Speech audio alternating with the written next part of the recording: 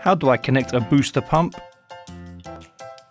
The products you need for connecting a booster pump as shown in our video: suction hose, Teflon tape, elbow connector, garden hose, quick coupling 1 inch, quick coupling 1 inch hose socket, hose clamp, quick coupling connector, hand sprayer.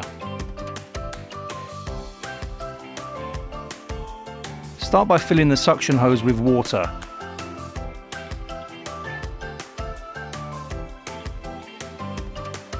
Ensure that the entire hose is filled up and all the air bubbles are gone.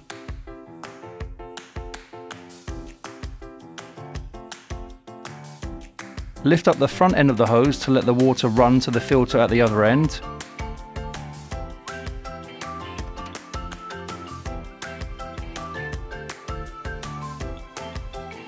When the water has run through, continue filling the hose right to the brim.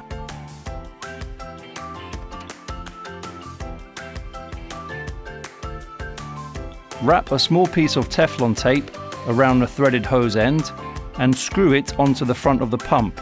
Now fill the front of the pump, also referred to as the pump body, completely with water. You can mount a hose directly onto the top. We do this with a number of handy coupling pieces. Screw an elbow connector with a small piece of Teflon tape onto the pump's top outlet. Next, screw the quick coupling onto the elbow coupling. Now first secure the hose socket with a quick coupling to the hose by using a hose clamp and screw the 2 quick couplings together. Attach the sprinkler to the other end of the hose with a socket or connector, gardener coupling connector type.